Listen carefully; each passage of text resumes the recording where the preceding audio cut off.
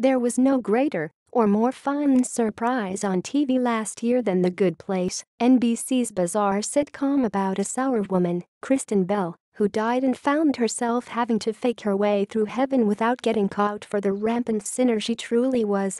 The 13-episode first season blazed through plot points like wildfire, though its seemingly random story trajectory eventually proved to be anything but. Under the guidance of creator Mike Schur, Parks and Recreation, The Good Place boasted sharp jokes and performances from Bell as Eleanor Shellstrop, the sinful interloper, Ted Danson as her earnest guide and heavenly city planner, William Jackson Harper as her stressed soulmate Chidi, and more. The show delighted in its own chaos and frequently turned itself inside out. By the time the first season was over, it had blown out the show's original premise entirely.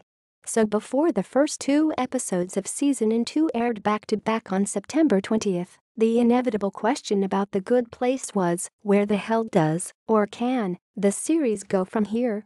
First things first, The Good Place's double-header season 2 premiere proves within minutes that the show is still great.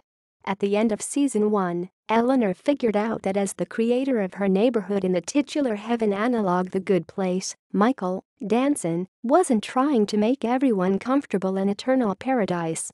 Instead, he was trying to make them miserable in a specific type of hell, where they would all psychologically torture each other and not even realize they were doing it.